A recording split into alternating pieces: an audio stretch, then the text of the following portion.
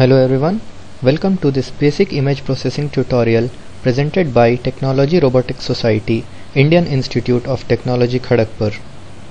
To get started, I would like to tell you that we have already provided a draft of the tutorial on our website www.robotixrobotics.in, but we provide you with a special video tutorial wherein we will show you how to actually write the code and run it, so that you might have a better understanding of the topic. We will be using Microsoft Visual Studio as a platform to write our code, and we will be including functions from the C library OpenCV. Let's get started off by making a new project. We'll choose Win32 console application. We'll enter the name Basic IP Tutorial.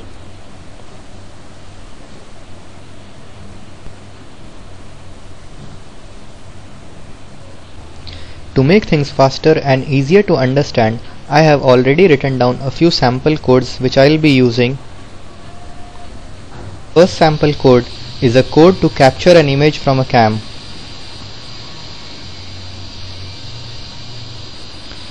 Let us include these header files into our project.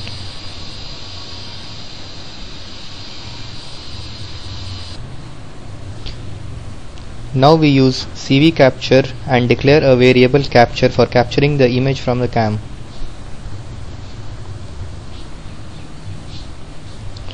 We write down the main function.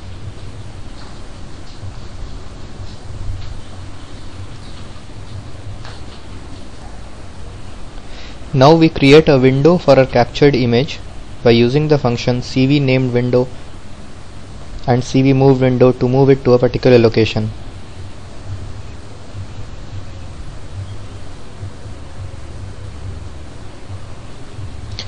Here we see in CV named window, this is the name of the window which is being created, and we use CV underscore window underscore auto size to auto size the window so that it adjusts automatically according to the frame captured. And we use CV move window to move this particular window to a location which is here 100,100 on the screen. We now declare the variable frame to retrieve the captured image. The contents of the captured image is stored in the variable frame. We now capture the image using the function CV capture from cam0, which captures the image from cam0, which is the default camera.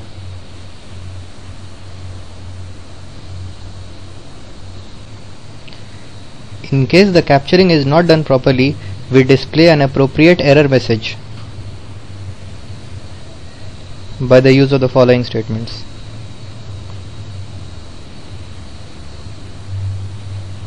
Now we use the command CV query frame to retrieve the captured image.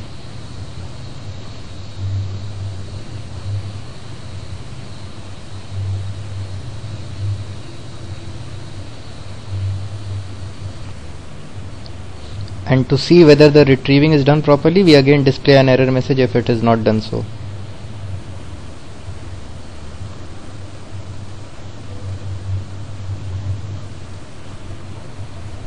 We now use CV show image to show the captured image.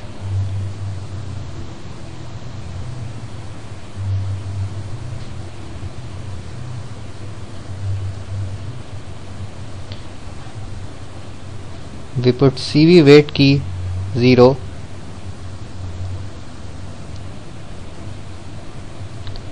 so that the window does not disappear once the image is captured and displayed. We now release the variable frame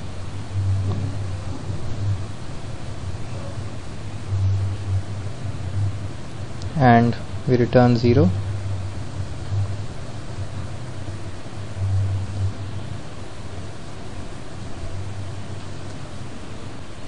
Now that our program is written, we build it. We see that there are 8 errors in our program, which are probably linkage errors. That means we have not done the linking part at the beginning of a project. So let's do it. we go to the tutorial properties, and we go to configuration properties, linker, and in input we have the additional dependencies. Here we have to add cv.lib, cvox.lib, high-gui.lib, cxcore.lib. Put OK. Now that we have done the linking part, let's try and build it again. We see that it has succeeded. Now let's run the program.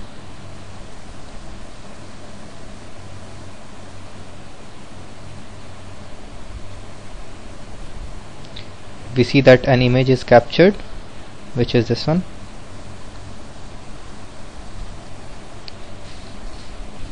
Now we close it.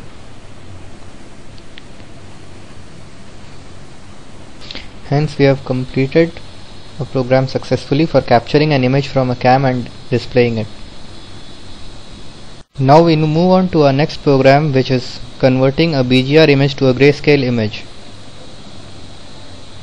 Here, instead of capturing the image from a cam, we are going to load the image which is stored previously on our computer. So we again create a window named grayscale img.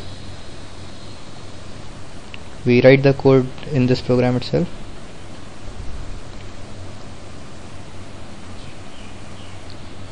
Now we declare a variable grayscale to store the grayscale image, which we can write over here.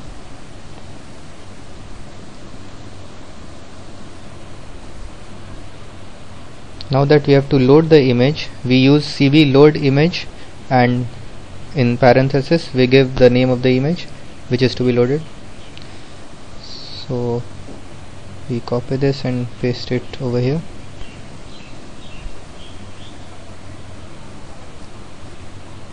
Since we don't need to capture the image, we remove all this which was used for capturing the image previously. We remove the capture command. We remove all of this. We remove this too, and we remove the error message as well. Now we have to make sure that this image 1.jpg is present in our project folder. So we go to our project folder and see whether it is present or not.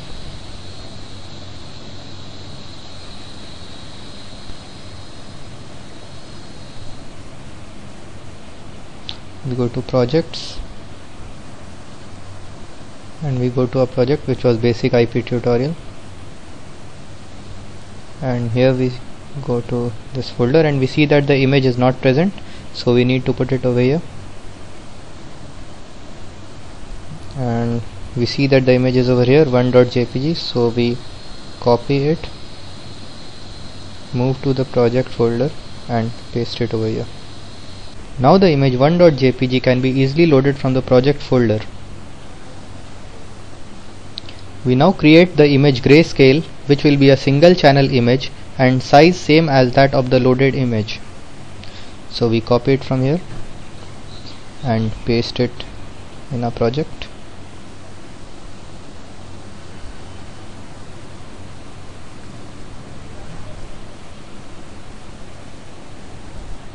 Now we use the command cv-cvt-color to convert the loaded by BGR image to a grayscale image using the following command.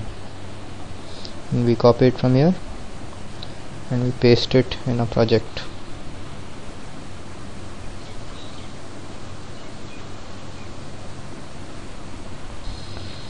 We now display the grayscale image as well.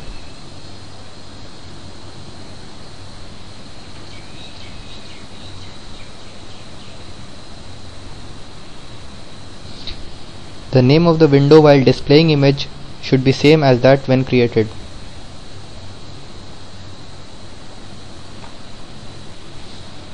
Now that our program is written, let's build it.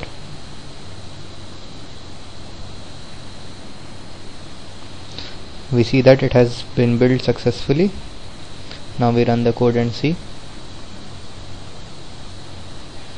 So here is our grayscale image of the loaded image 1.jpg, and here's the original image.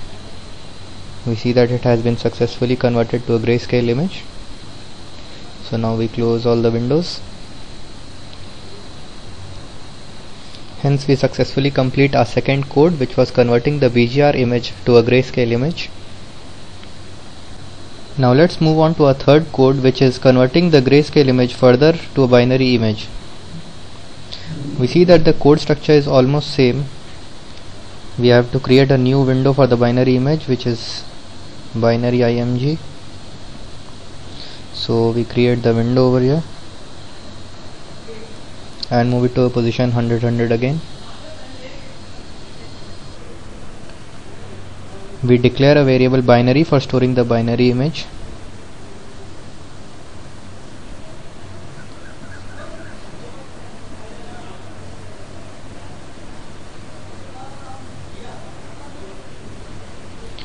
We now create the binary image, which is also a single channel image and size same as that of the loaded image.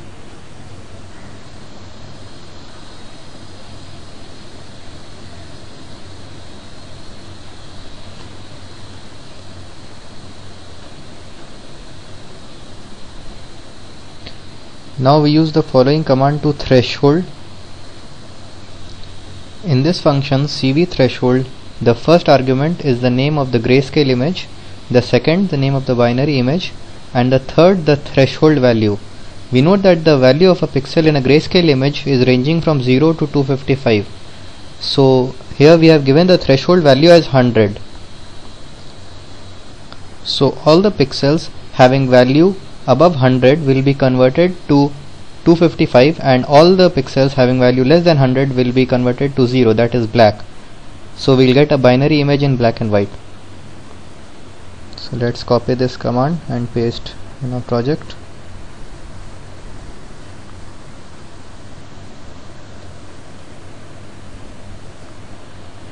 Now let us display the binary image as well.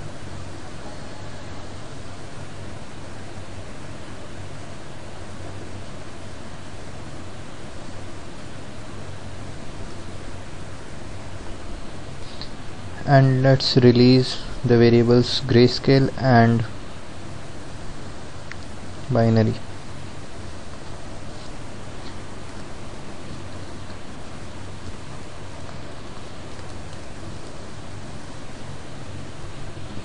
Now that our code is written, let's build it once again. We see that it has been successfully built. Now let's run our code. So here is the binary image which we get from this grayscale image with threshold value as 100. So we see this is the binary image, and this is the grayscale, and this is the original loaded image. Let's close all these windows. Hence we complete our third task of converting the grayscale image into a binary image.